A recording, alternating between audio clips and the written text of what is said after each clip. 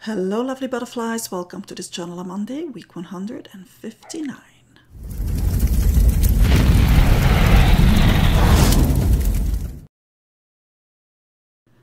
I have my Journal on Monday art journal at the ready, as well as some water-soluble oil paint. This is the raw umber color, which I'm just going to dilute with a little bit of water so that I can make some marks in my journal.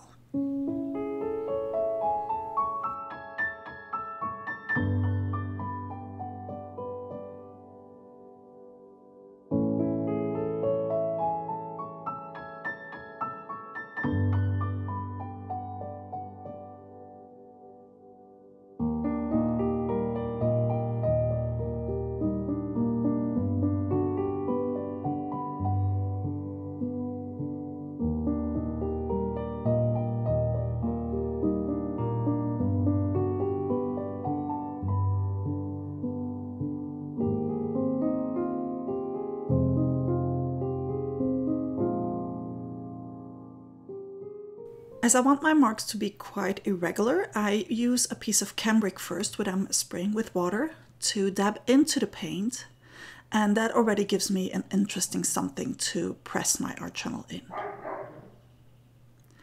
I'm sorry about the dogs barking, they're having a play, and of course I have to do it right outside the studio. This is my A Layer a Day art journal, so I'm picking up the rest of the paint in there as well. I'm leaving that aside to dry, and meanwhile I can start working on the little pieces of paper that I want to incorporate. So I'm just going to cut some squares out of Canson paper.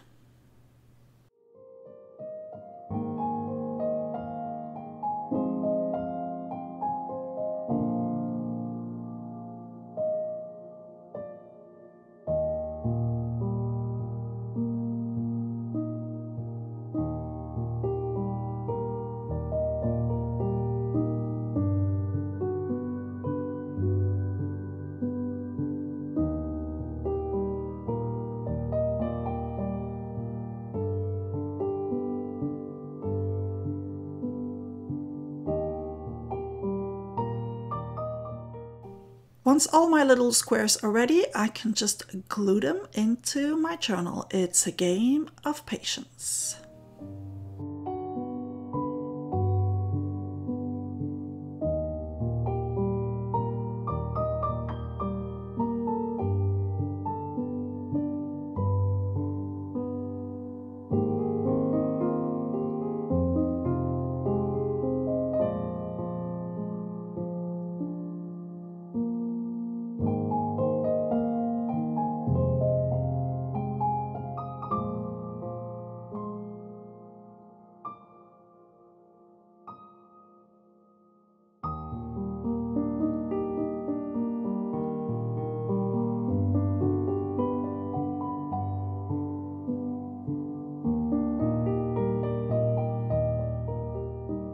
To add a little interest to my little squares, I'm going in with some gesso, which I'm just pressing into the openings using my finger.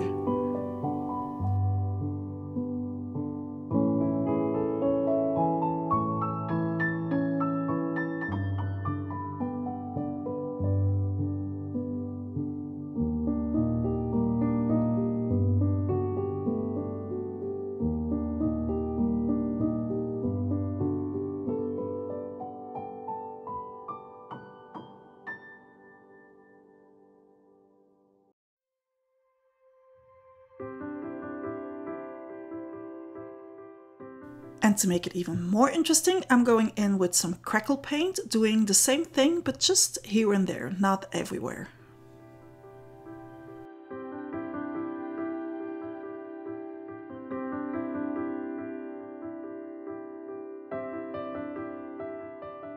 For the next step, I prepped my rectangle stencil, the small version of it, as well as this contour pencil from the Inktense set. So this one is not water soluble. And it's actually not contour that's makeup. This one is the outline. You can see where my priorities are at some moments.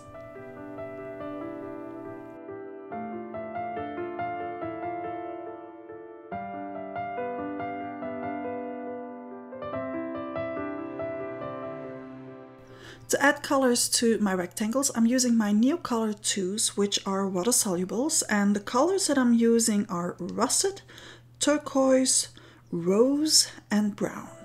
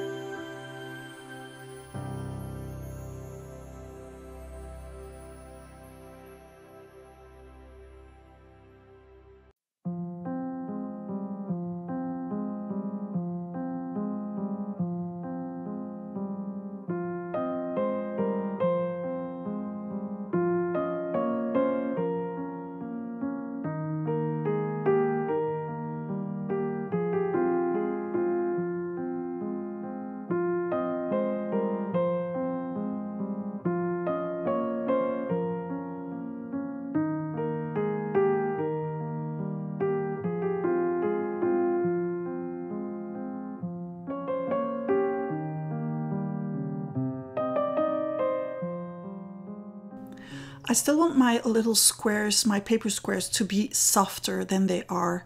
So I'm using white chalky finish from DecoArt and a brayer just to apply it on the top of those little paper squares.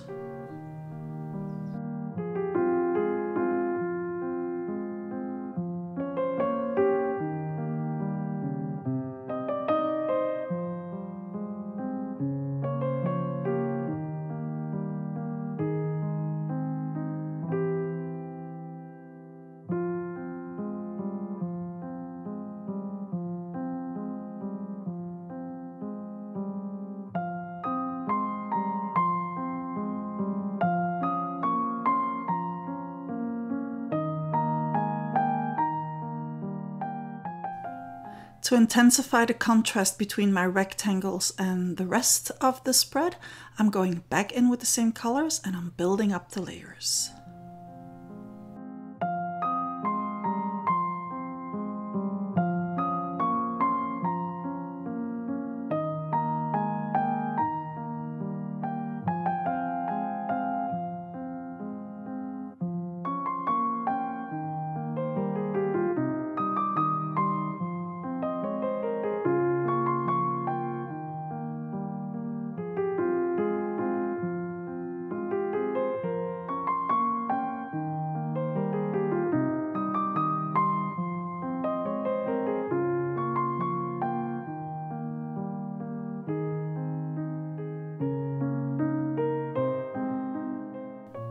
To add a little bit more drama to the spread, I'm going back in with the black non-water soluble pencil, which is not the contour one, but the outline one. And I'm doing it around the rectangles as well as around the little square paper shapes that I have on the spread.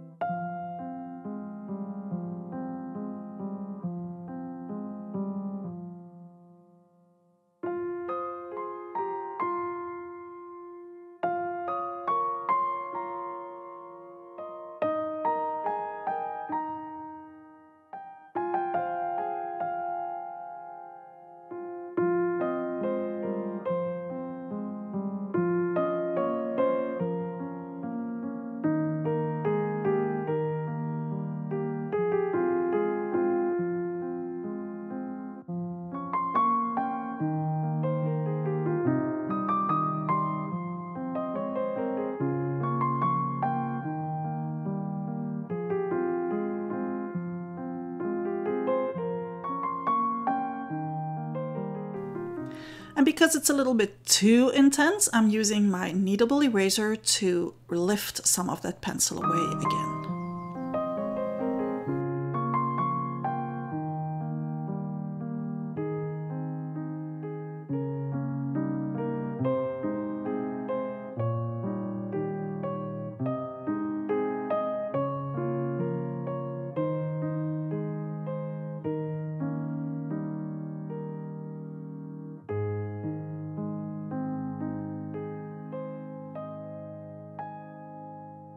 I took these 2 pieces of scrap paper out of my little bucket where I keep all the leftover bits that I can use on other projects, and it so happens that these color coordinate with my spread, so I might as well use them.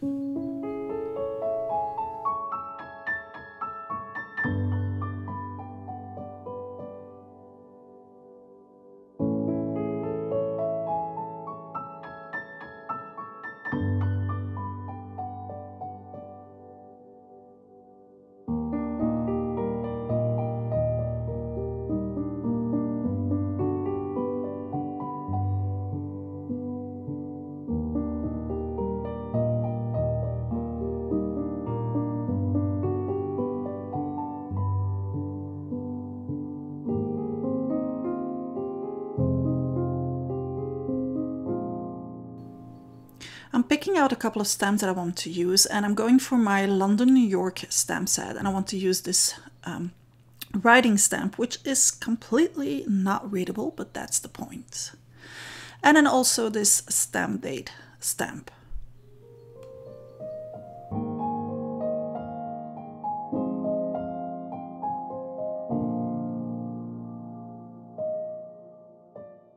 And to stamp it, I use coffee archival ink. No block, because I want my stamping to be irregular.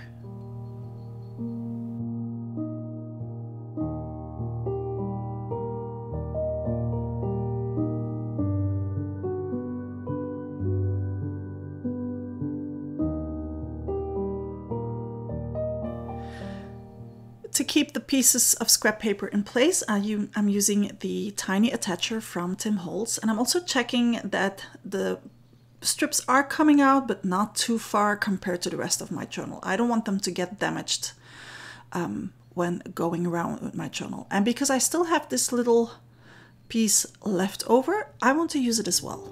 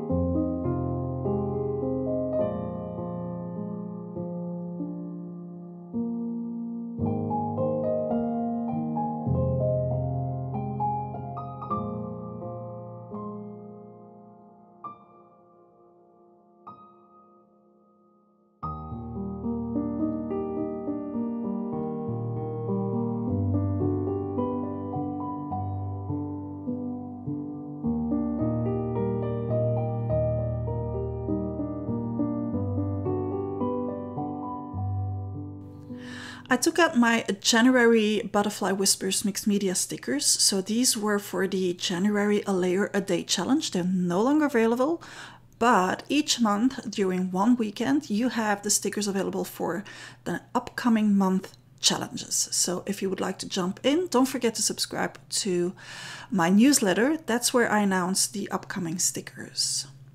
So I chose the wording patience because it was completely in tune with everything that was going on around me. And that is also why I made a spread that required some patience, of course. The black scribbles that I added were done with black fluid acrylic that I have put in a needle bottle thingy so that I can scratch where I want to have some black paint going on. I want some more black, but this time I want to be able to do it with my palette knife, so I'm taking it out of a regular little bottle and then fishing out a palette knife. I can just dab it on the edge of my spread.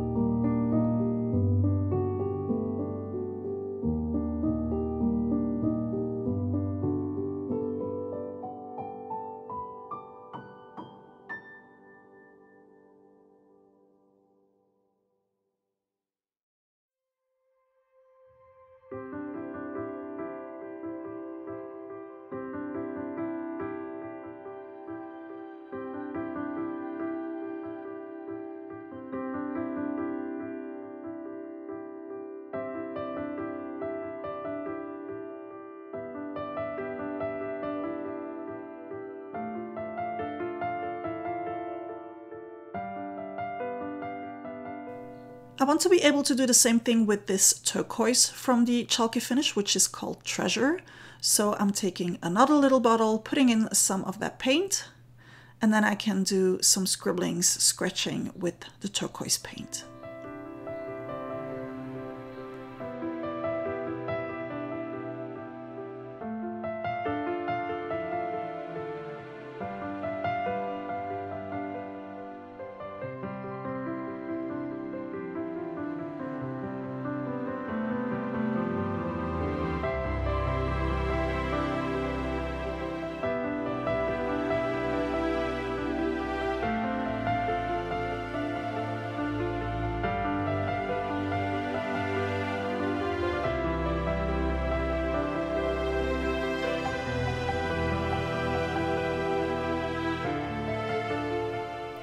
I wanted to add some more of that rusty color that I have going on the rectangles, so I took out the Fluid Acrylic Quinacridone Gold from DecoArt to go back over the black with a palette knife again.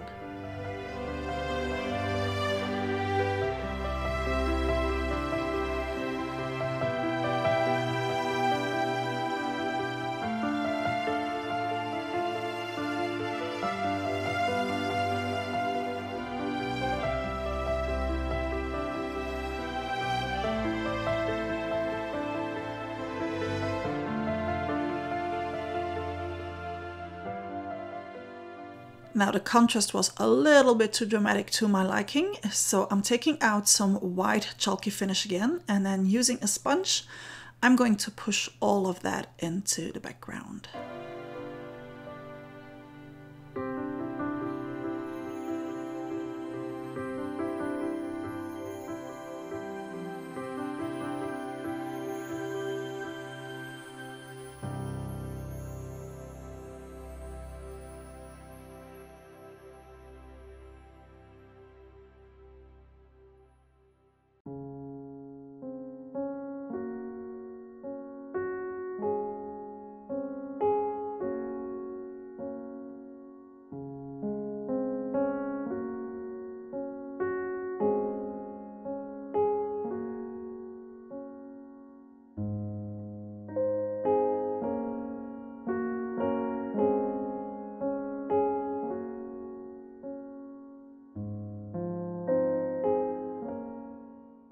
That's it for today's video. I hope you liked it. If so, don't forget to hit the like button. Don't forget to subscribe to my channel if you haven't already. You can do so by clicking on the photo of my face in just a couple of seconds. I will see you back here next Thursday for a new episode of Papillon's Flutterings, and next Saturday for a new A Layer a Day challenge. Meanwhile, don't forget to put down a layer a day in your journal. Butterfly kisses!